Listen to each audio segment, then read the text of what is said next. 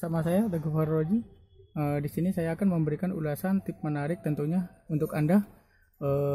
Di sini saya akan memberikan tema bagaimana cara menghidupkan mesin-mesin mobil modern sekarang ini dengan benar, seperti PVDI, EVTEC dan lain sebagainya. Ya, ulasannya sebagai berikut. Untuk mesin mobil modern sekarang ini tidak diperlukan pemanasan lebih lama. Karena mobil modern sekarang ini setelah dilengkapi dengan sistem warning up, yaitu setelah kita menghidupkan mesin secara otomatis mesin akan membesar dengan sendirinya. Itu dikarenakan sistem warning up telah bekerja.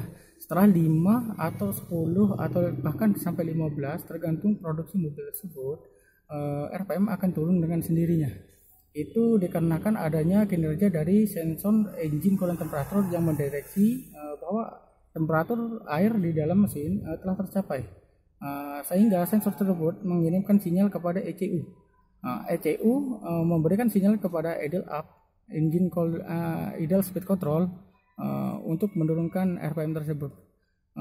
Saran saya, setelah RPM di bawah 1000, dipastikan kita hanya menunggu kinerja dari motor fan.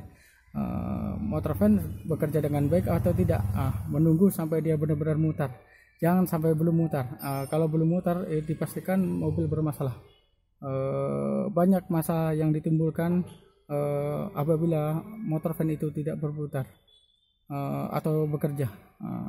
Ya, dipastikan setelah mutar extra fan itu tidak perlu pemanasan lama.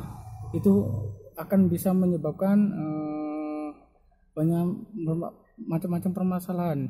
Yang pertama, bisa terjadinya pemborosan bahan bakar tentunya, karena tidak direkomendasikan untuk pemanasan lebih lama.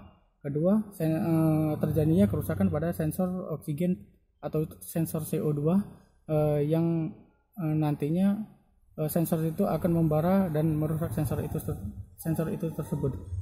Untuk tambahan dari saya, dipastikan untuk pemanasan tidak diperlukan lama. Ya, itu saja ulasan dari saya.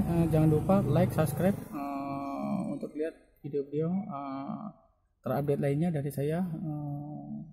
Itu saja dari saya. Sekian dan terima kasih.